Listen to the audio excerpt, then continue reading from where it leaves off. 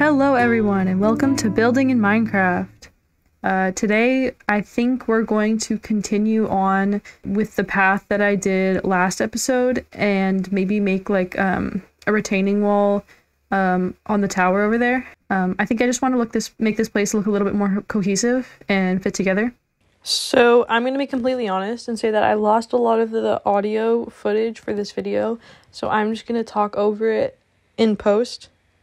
So my thoughts for this wall was that the tower feels like it's going to fall right off the cliff, thinking about like physics.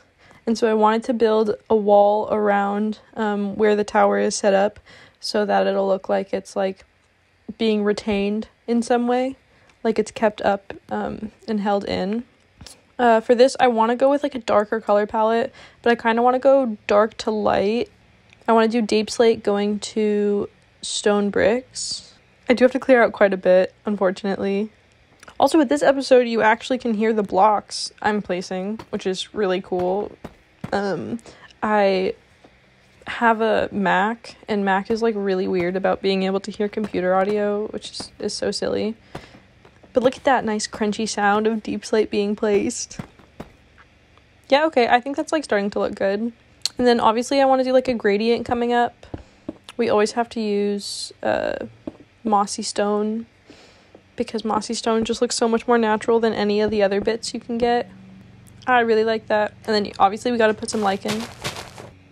We're going to put some lichen to make the gradient look a little bit more seamless. I really like that. Yeah, we got to make sure the wall goes all the way to the top. And we're going to put it in the stairwell as well, so when we walk up the stairs, they look like they're being held up by something, because I built the stairs into the ground, which is fine, but that means I gotta make a wall around it. This also means that we're gonna have a little bit of extra space around the tower, because I want it to be like, the wall to be pretty squared off. Maybe we have space to put something in the corner eventually. I think I want to use the wall block on top of our wall, so people can't jump off. I feel like it'll make it look like it fits in the space better. And then we're going to continue putting lanterns up. We can make like little lantern posts on the corners. I really like that. I think it looks really pretty. Oh, wait, I think that looks really nice.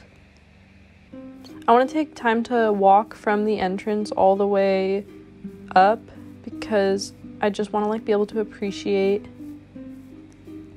the scenery. Look at how pretty this is. This feels like it's so naturally built into the land. Oh, look at that. And that's such a cute view. We go up. Oh, I really like this. Look, we have all this back area to do other things. I'm really happy with how this little retaining wall ended up looking. Look at that view. Anyway, I hope you guys enjoyed this episode. I had a lot of fun building this wall, and I hope to see you next time.